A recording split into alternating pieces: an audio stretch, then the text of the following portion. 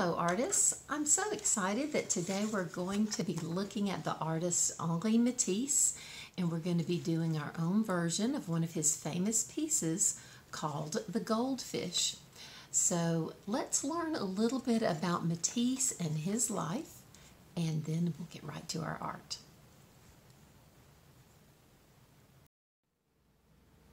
Henri Matisse was born in a small village in France in 1869. His family had a general store, and his parents wanted him to take over the family business, but he decided he wanted to become a lawyer. So when he was 17, he went to Paris to study law. When he was 18, he passed the bar and he went to work in a law office. But at 19, he had appendicitis. And after the operation, he was recovering in bed for several days. So his mom brought him a set of paints to keep him busy and to help him pass the time. Well, the paints turned out to be a wonderful gift because he felt like painting was a kind of paradise. So he decided to give up his law career and become an artist. He went to art school in Paris, and he painted in a traditional style until the year 1897. A friend of his introduced him to Impressionism and Vincent van Gogh's artwork that year, and after that his artwork changed completely. And you can see at the top here, the colors are very muted and it looks very traditional, but at the bottom right, you see a little brighter colors. You can see the brush strokes, which the Impressionists were famous for showing their brush strokes. So you can see that his artwork is changing. In 1905, Matisse joined a group of artists who expressed their emotions with wild, unnatural colors. An art critic came to one of their showings, and he said, "These guys are wild beasts." He called them les fauves. And at first, that was an insult. That was meant to be an insult. And it was difficult for Matisse to make a living as a painter for a while after that critique came out. But now, people really love this style. Look at the fun colors, especially the woman with a hat on the left is a very famous work of his.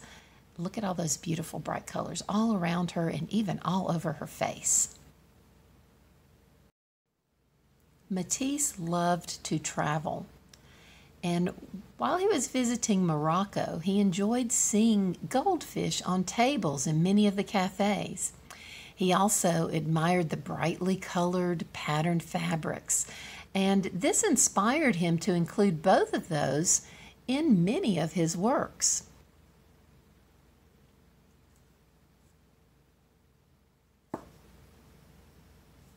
In 1904, Matisse met Pablo Picasso, and the two became lifelong friends and rivals.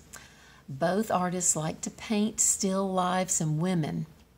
And here you can see at the top, there's a painting called Still Life with Oranges. This is one that I saw when I was at the Picasso Museum in Paris a few years ago.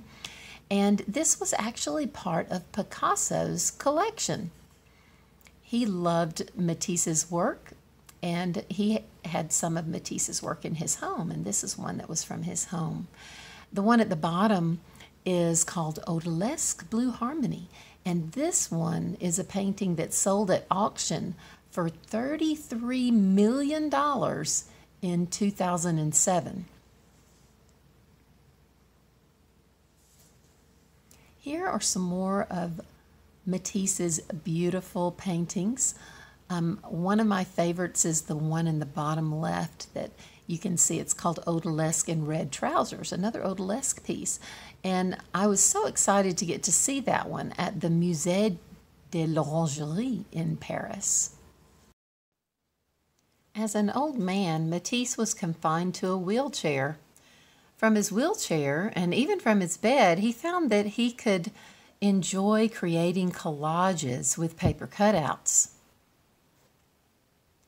He painted huge pieces of paper and used scissors to cut out fun shapes for his large and magnificent collages. He called this painting with scissors. Now, one of the last huge projects that he did was to create a beautiful chapel for a nun. She was actually a nurse that helped to nurse him back to health after an operation when he was first confined to his wheelchair. And he was able to design this beautiful chapel window that you see here. It's called the Tree of Life. And on the right, you see a vestment that he also designed. And this was worn by the priests at the chapel that he designed. Here's another of the windows for that chapel. Matisse wanted his artwork to give people a nice, relaxed, and happy feeling. He said that his art was an art that could be a soothing, calming influence on the mind. Something like a good armchair that provides relaxation from fatigue. So we're going to do our own version of this beautiful Matisse work called The Goldfish from 1912. Now it's time to gather your supplies. You can pause the video if you need to, but you'll need a piece of paper, and you can use any paper or the back of something if you don't have any clean paper around. And you'll need a pencil to draw your sketch, and you'll need something to add color. You could use markers, crayons, colored pencils, oil pastels, paints. Whatever you have is fine because it looks great with any of those. So gather those, and then I'll meet you back here. Now it's time for us to get started on our sketch. And so what we're going to do first is we're going to sketch out exactly what we want our drawing to look like these. I've got two sketches here. And we're going to be finishing up with some fun, bright colors like one of these examples here. So first of all, you can get a piece of paper, any size works.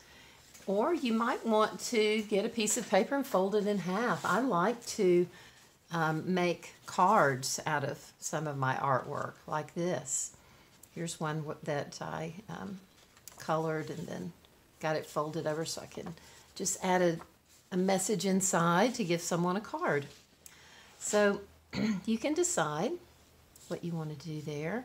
But first of all, we're going to be drawing this shape right in the middle. This is a cylinder. A cylinder is round at the top and it's straight on the sides. It's round at the bottom.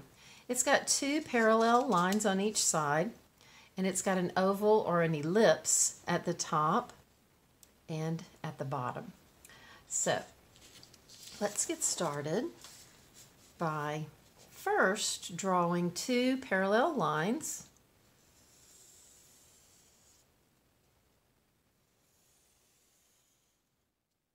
And at the top, we'll draw an ellipse that touches the parallel line on each side.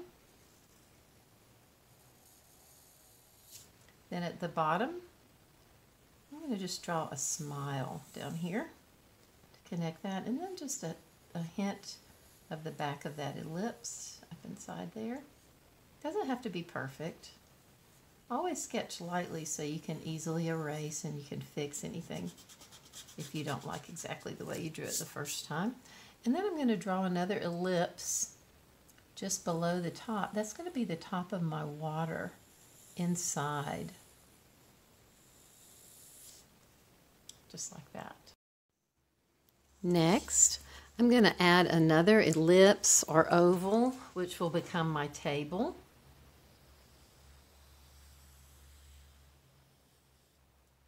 Goes right around the back of that cylinder. And then I'm going to go ahead and add some legs to my table. Now, I want my table to be symmetrical, so I'm just going to add, you can add any shaped legs. You see what Matisse added here, but I'm just this time going to add something more like this. Just kind of a curved line, pretty much symmetrical, and kind of something like that. And then you can just see underneath the table, you can see the end of the leg right in the middle there on the other side. And we'll shade that in later because that's in the shadows underneath the table. Now I'm ready to add my fish inside my tank. And the fish can be any way you want them to be. Pretty much, you know, goldfish are pretty much an oval with a triangle or V-shaped tail. That. And you can add 3 or 4 fish however you want to. The way Matisse did it, he added 3 fish, and then he has another little fish swimming underneath this fish right here. I'm just going to add the little head of the fish and then his tail coming off the back here. Those are overlapping, so you can't see all of that fish. Overlapping is nice in artwork to show space. Now we've already showed space, which is one of our elements of art here, where the cylinder is covering up the back of the table. That shows that the back of the table is behind the cylinder, and we can see that this fish is behind the fish that's swimming right above it. And if you want to, you can add a little eye for each of your fish, just for fun. You can see both of this fish's eyes there. Then, notice at the top of Matisse's artwork, you can see a kind of a reflection or refraction of these same fish. So you can go straight up here, and these aren't extra fish up here. These are just, it's the way the light bends when it hits water. And these are not as detailed in this part here. And just add something like that, a suggestion of those fish, that reflection up there. All right, and then, you know, Matisse loved patterns. And we can look at Matisse's work, or this one that I did, and you can see the patterns on the wall behind. You can see also that he loved to have plants in his studio. He actually painted the goldfish from watching a goldfish bowl that he had in his studio. And he also had lots of patterned cloth that he had gathered when he visited North Africa, especially Morocco. And he had that up in his studio. And so this is all a beautiful scene from a corner of his studio. So let's add some fun leaf shapes and some patterns. I'm going to start with some leaves right up here. And you can use any shape you want. Football shape is kind of fun. This is more like a teardrop shape with a point on one end and a curve on the other side. Just have some fun with it and have some fun leaves. Now you might have some overlapping leaves where here's one that's just kind of coming off the, coming out from behind this one here. Again, that shows space, right? Might want to have one like this that comes out as well, showing space and is overlapping behind that. Then we can move over to the other side, and we might have some heart-shaped leaves. These are really fun heart-shaped leaves on this side. And you can have heart shapes going this way and that way. And again, I might have an overlap here, the heart shape that goes out that way. And then over there. If you want to, you can add some stems that come down two Matisse's flower pots down underneath here. And more stems there.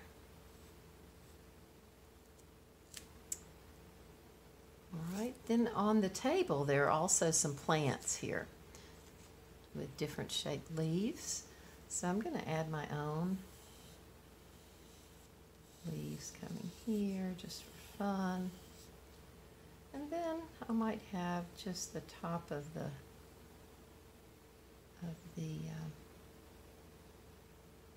plant vase there.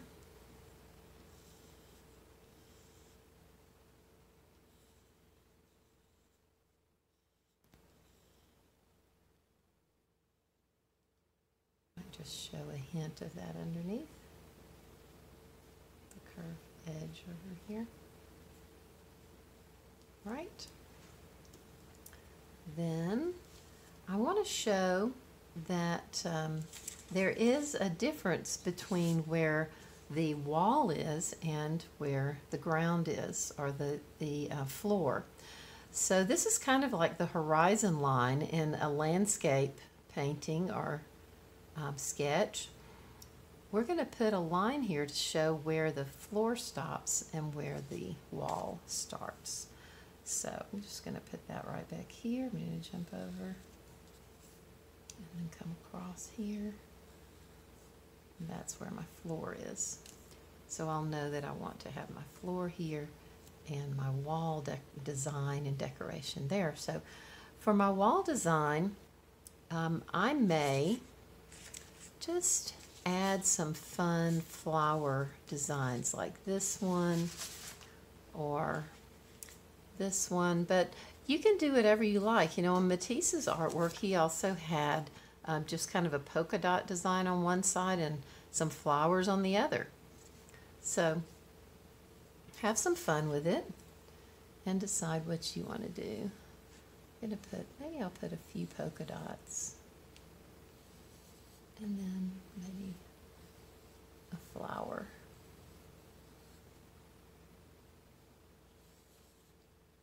Might have some polka dots and then every now and then a flower, just for fun.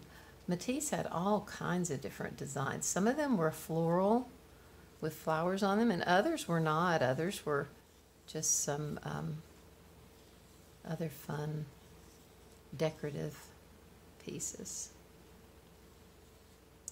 And these are behind these leaves, so if I go where I can't go on top of my leaves, right? Need to remember some things can peek out from behind the leaves like that.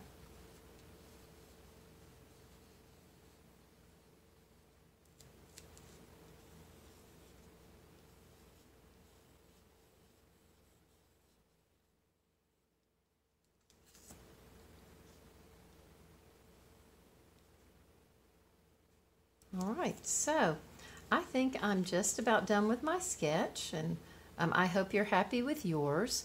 And now we're ready to add some color. I've got some colored pencils and some crayons here today. Now you can use whatever you like to add color, but I'm going to start with some fun bright colors, and I'm going to add some colors that will give my artwork good contrast. Now notice that here I've put purple and yellow beside each other. Now purple and yellow are fun colors because they are actually called complementary colors. Complementary colors are the colors that are across from each other on the color wheel. So if we look at the color wheel here, we can look straight across from each other, and purple and yellow are complementary. And also you can see that there's some red and green also are straight across from each other on the color wheel. Those are also complementary colors. So complementary colors work really well together. Also, another way that we can combine colors is by putting warm colors next to cool colors. Now, the warm colors are the colors that you think about when you think about a warm, sunny day at the beach, like yellow, orange, and red. And if I put warm colors next to cool colors, that's another great contrast that'll really make my colors pop. Now, here are the cool colors. The cool colors are green, blue, and violet. They're colors you think about when you think about the cool green grass or the cool blue water. So you can use cool colors next to warm colors like you see here. Here's orange next to green. Remember, orange was one of our warm colors over here, and green is over here on the cool side. So those are not complementary, but they look really nice together, and they make each other pop because we've got warm colors beside cool colors. So you can start thinking about what colors you want to use for your flowers or polka dots or your fish and your the water around your fish. There are a lot of different ways you can finish it out with color. You don't have to choose to use the colors that Matisse used or the colors that I'm using here. You can use your imagination and do your own thing. Have fun with it. In this one I used some blue and orange. Blue and orange are actually complementary, right? Blue and orange are right across from each other on the color wheel. So those also look good together in the fish bowl. So let's get going on colors and have some fun with our colors. I'm going to start with using a little yellow in my background. Now if I color some yellow back here, I can just go right across and I can fill in a good bit of yellow here, and just start with light bright colors and work from light to dark a lot of times. That's fun. And so if I fill in some yellow back here, I'll be ready to pick out my other colors. Do you remember what yellow is? Is it a warm or is it a cool color? I think you're right. It's a warm color. Warm colors are the colors that you think about when you have a warm, sunny day at the beach. So we've got a warm, sunny wall back here to really brighten up the room and make it fun and cheerful. I'm going to bring it all the way down to the line that is shows me where I start my wall, kind of like my horizon line, right? But it's my wall and floor line. So I've got that filled in. Then I'm ready to move on to my next color.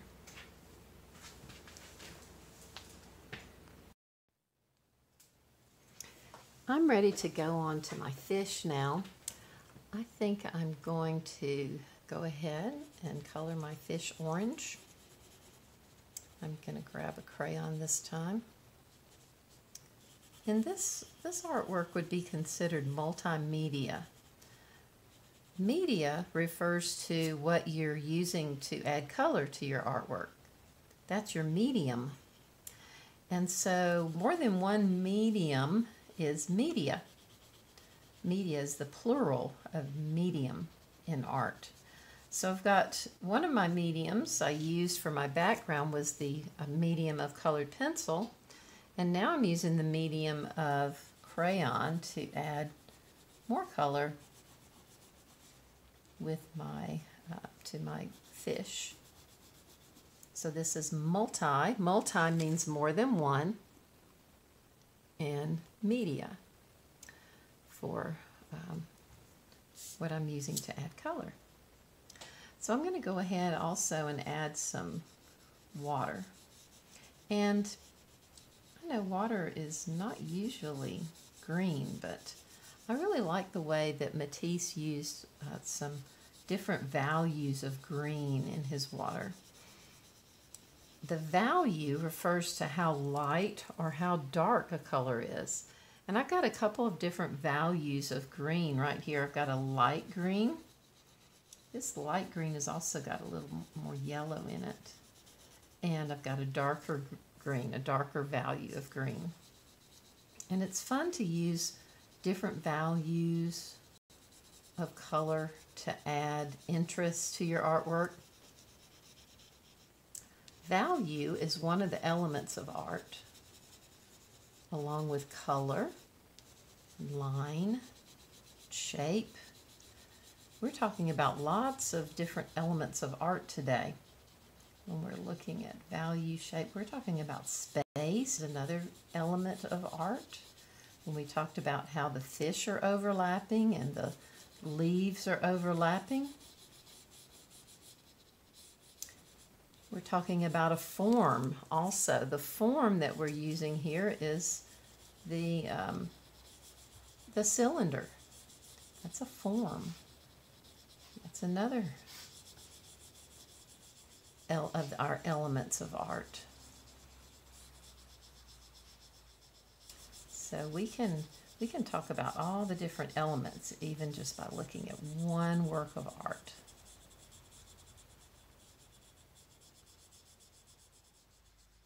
Another one of the elements is texture. And texture is how something feels or how it looks like it feels. Something can have a rough texture, a smooth texture, a bumpy texture. It's fun to add different textures in your artwork.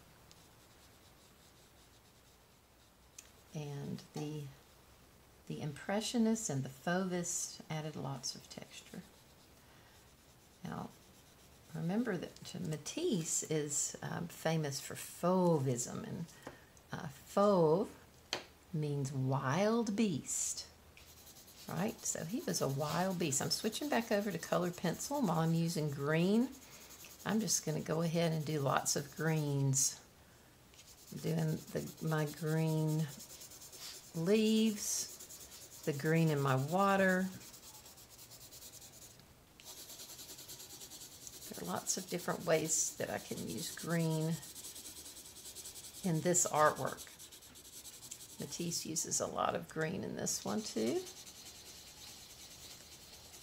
I'm not copying everything he does though. I'm using Matisse as my inspiration. If I made mine exactly like his and you made yours exactly like mine, that would be boring, wouldn't it? If art was always the same just because we're using someone's artwork for our inspiration, that means that they're just inspiring us to do our own thing. So I'm going to add lots of pretty green leaves, and I'm going to add some texture too. I'm going to add some texture lines in just a minute. You know what? Sometimes the leaves are not always green though. Sometimes they have some yellow or red, orange. The leaves turn all different colors. And some artists also love to show different stages of when the leaves are starting to die. Some of the leaves might even be turning brown and ready to fall off, or just about ready to fall off. So you can also do that. I'm going to pick up another green. This is a darker green I'm going to use to outline. Now, sometimes we use black to outline, and that really helps to make our colors pop. Another way to create contrast in your artwork and really make your colors pop is by using a darker value of a color. In this case, I'm using a darker value of green to really make my green leaves pop and stand out, and to keep my design. Because contrast is one of our elements of design in art. I'm going to add maybe a few lines of the veins of the leaves, right? Leaves have veins coming down the middle, going out to the sides. it's fun to add those as well in some of your art. Keep those veins in there. It's how the leaves get some of their nutrients and water throughout the plant.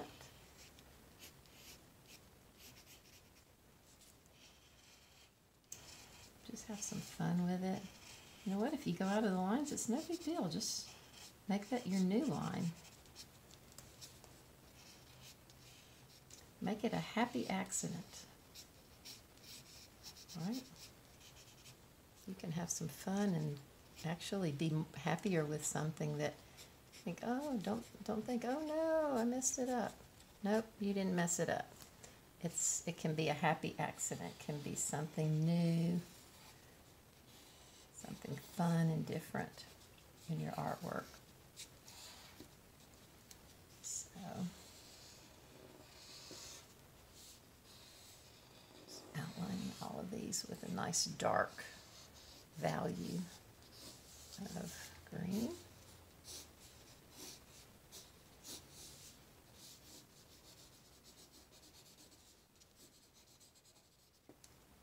Okay.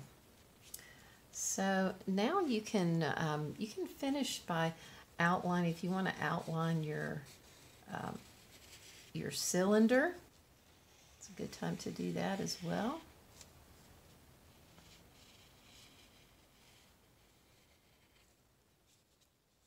Outline each one of those lines. If you're not happy with any of the sketching you did earlier, now's the time to kind of just make yourself happier with it.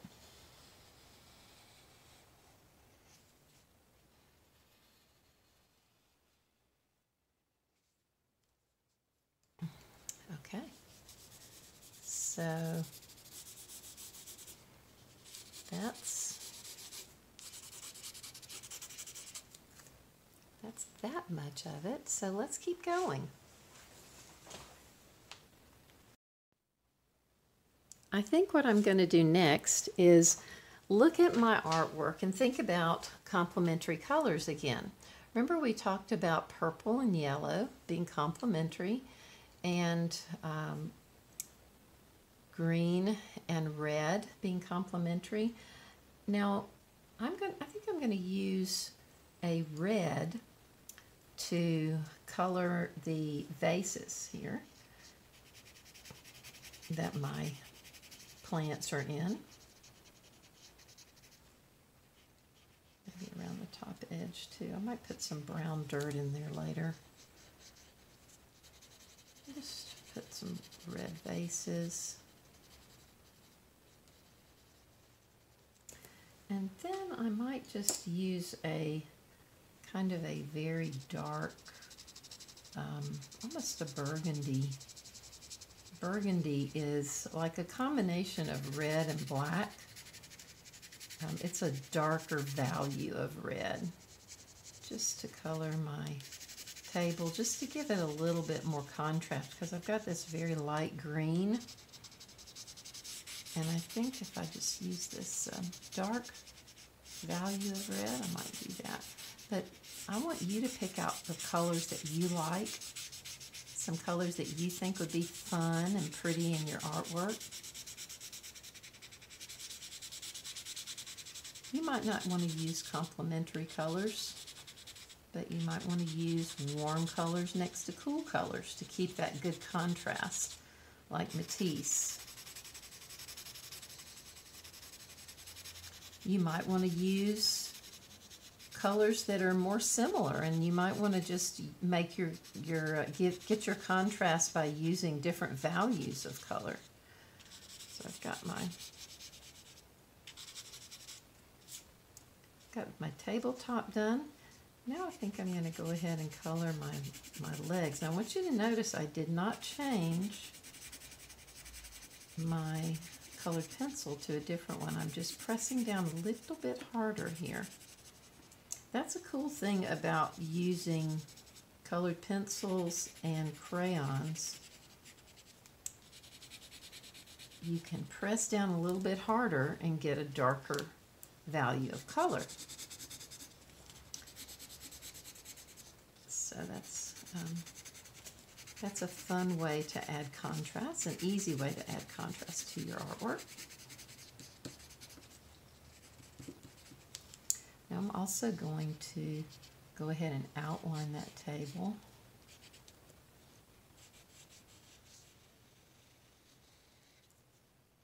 I'll press them down a little bit harder.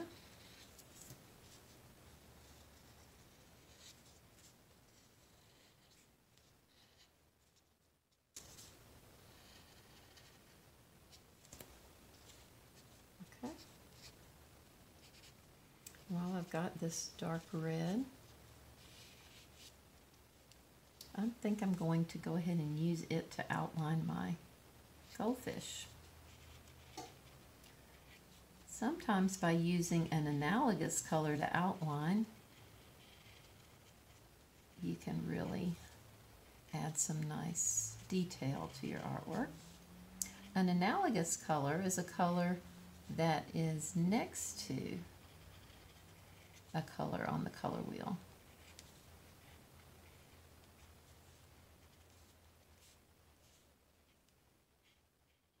So if I get my color wheel and I look here, I have orange, and then next to my orange I have red. Got analogous colors right here that are very close to each other on the color wheel, right beside each other. Here's kind of a red violet, red orange, or orange red and orange. So I've got that outline done there. So now I'm going to decide on my colors up here. Do you remember what the complementary color for yellow is? I think you got it. It is purple. So I'm going to go ahead and I'm going to use some purple on my flowers. Now again, I don't have to use complementary colors. I can use any color really, but complementary makes a nice contrast. So what I might do is use some other cool colors. So yellow is a warm color. If I want to use another cool color, I might use blue, right? The cool, like the cool blue water. If I use cool blue and cool violet.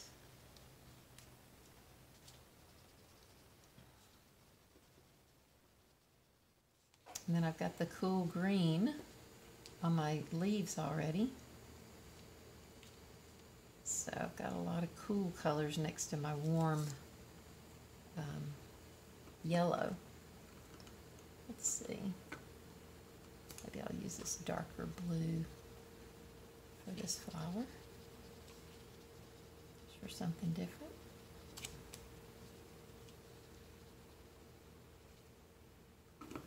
Then I'm going to use just a kind of a golden yellow center here for my flowers. So now I need a color for my circles. I think I might use an analogous red, or red's actually red is another warm color like yellow, but it's a much darker value. I guess red is not analogous. Red is just a darker value of a warm color that will also give good contrast here.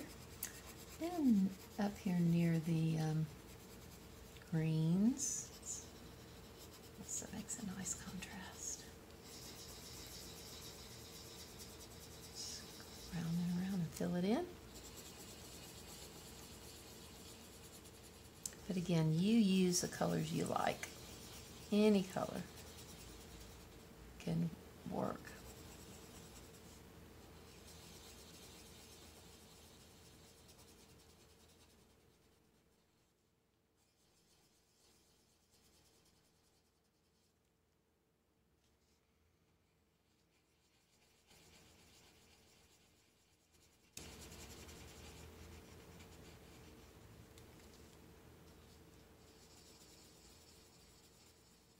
Matisse had a lot of fabric in his studio that he would look at to get ideas for color combinations and patterns for his artwork.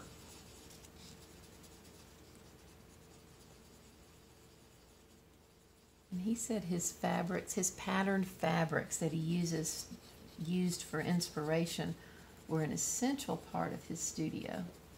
When he moved to a new studio, those rolls of fabrics went with him. All right, so I'm going to go ahead and while I've got this red, I'm just going to go ahead and put the line for the floor there. And I noticed that Matisse used black on his floor. Now, why do you think he would use black when the bright fun colors were so important to him? Well, black is always a good contrast color, and black makes the other colors pop. So I'm going to use black too. I'm going to get a black, and you can use whatever color you like. You might want a wood floor with some brown. Dark brown is also a good contrast color. That's another neutral color. Black is considered a neutral. It's not a warm or cool color like the colors on the color wheel. White is another neutral color. And it's a nice neutral tan. So you can have some fun with neutrals, but the black will really make the colors pop. I like the way black makes a great contrast color.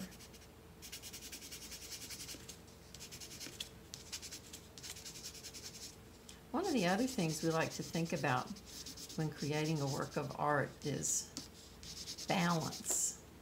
Balance is another one of the principles of design. When we're thinking about balance in art, it doesn't mean that things have to be exactly the same on both sides. Like, symmetrical is when they're exactly the same. And when we first started out our artwork today, when we had just our cylinder and our table, everything was the same on both sides. It was symmetrical. But then we started adding different things on different sides.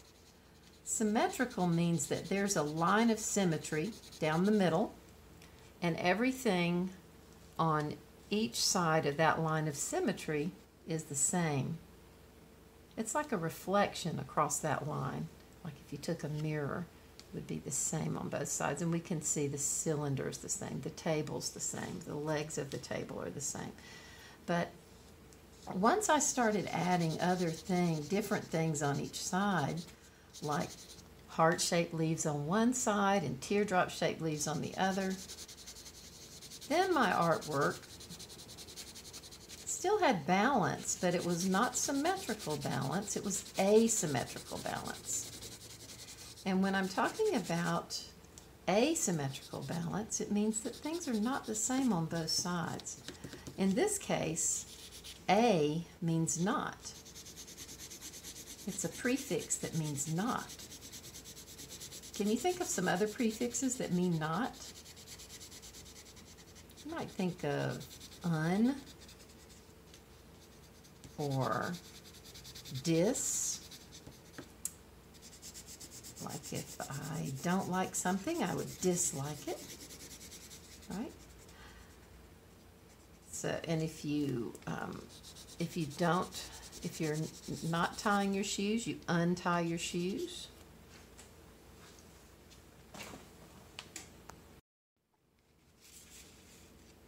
Asymmetrical is like that. Asymmetrical is not symmetrical.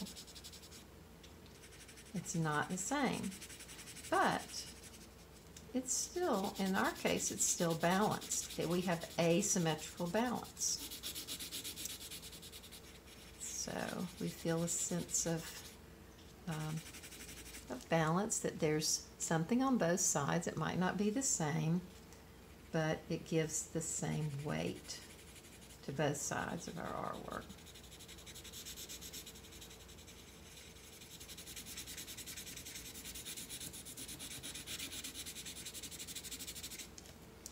So, almost got all this done here.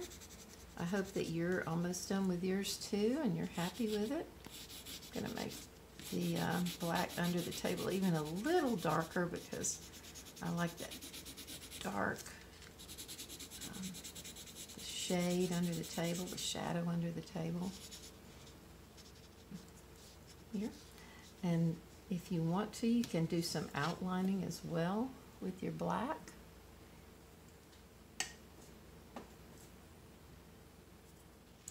Grab this black crayon and just outline my table legs just to really make them pop down here. You can put a little black dot for the eyes of your fish if you want to, or anything else. Other thing I needed was just a little bit of brown dirt in my pots.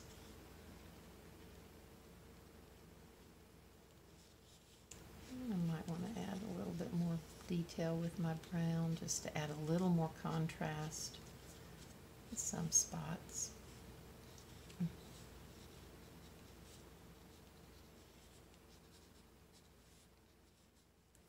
So I think I'm happy with that. Now that you're finished with your Matisse-inspired artwork, I hope you'll take a picture and leave it in a comment below, and I hope you'll subscribe below so that you'll know whenever I put up a new art video. Have a wonderful time creating, artists, and I look forward to seeing you next time.